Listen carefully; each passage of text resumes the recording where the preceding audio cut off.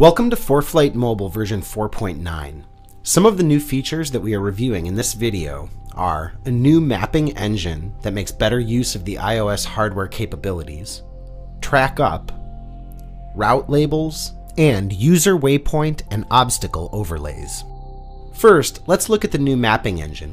Created by our partner BA3, this brand new map engine eliminates distortion and stretching at extreme latitudes and gives you a much more accurate representation of the chart and the world you are flying over.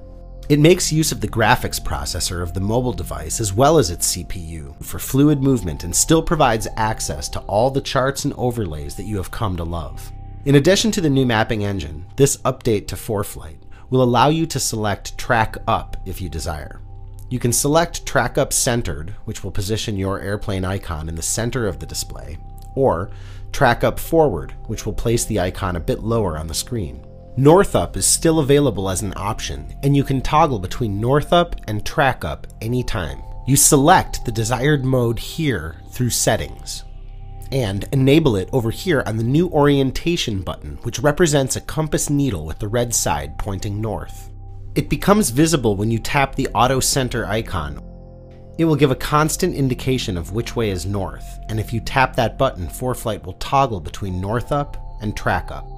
If you're in Track Up mode, and you pan away to investigate an airport or review the chart, the map will stay oriented the way it was. If you prefer to review the map in a North Up orientation, simply tap the Orientation button to return the map to its normal North Up mode.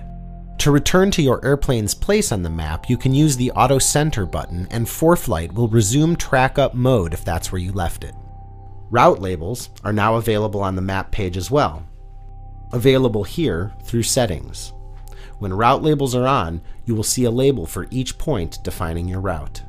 There are also two new overlays, user waypoints and obstacles. When you activate user waypoints, you will see them displayed as markers on the map. You'll remember that user waypoints are created and accessed through the More tab. When obstacles are turned on, you will see an icon for every obstacle on your map.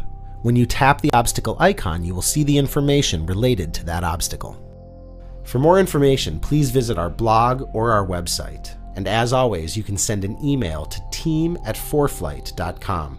From all of us here at Team ForeFlight, thank you.